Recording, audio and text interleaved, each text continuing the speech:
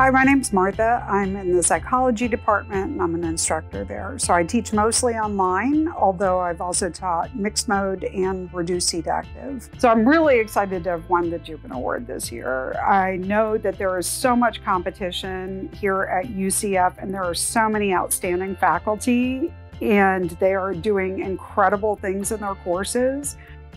So while I was preparing for this award, one of the things that I really noticed was the different ways that I use to create student engagement within my class.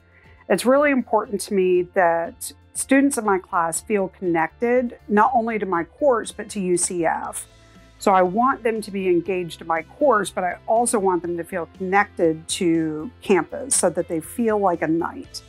So I use a variety of techniques in my courses to facilitate that. So I organize my classes so that there's something for everyone. I use universal design principles. So my class is open a third at a time. I leave my exams open for more than a week. I post all assessments the first day. I understand that the students in my class are A, a lot of transfer students, B, a lot of students working. They need flexibility. Now, I really like teaching at UCF. I think there's a lot of support for faculty between iLab, CDL, FCTL. There is so much support for faculty to be creative and innovative in their teaching strategies. I like to think of myself as an experimental instructor. So kind of like an experimental chef. So sometimes that's a home run and sometimes you get fried celery.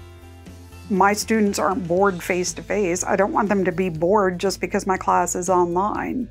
So when I meet with my instructional designer, I'm usually like, okay, this is what I would do face-to-face.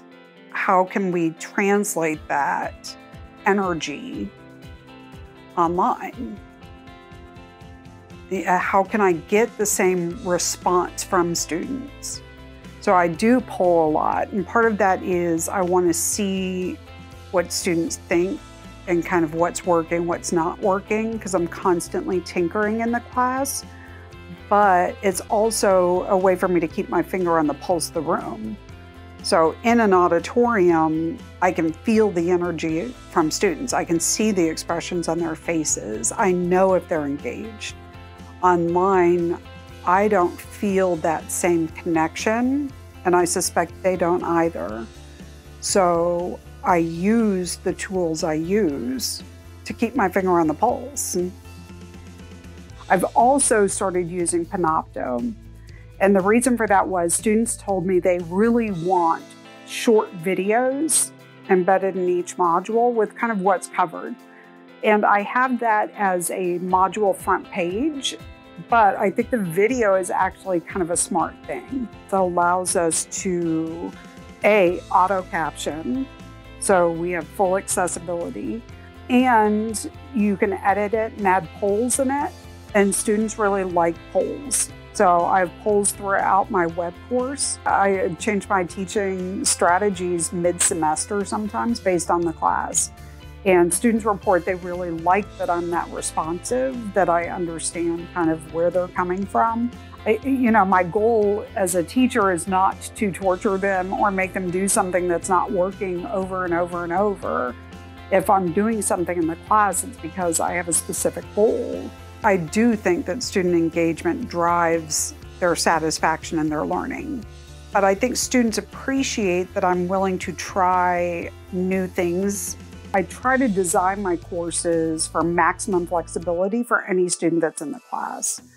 I also, design it where each module has a variety of ways that I've presented the information.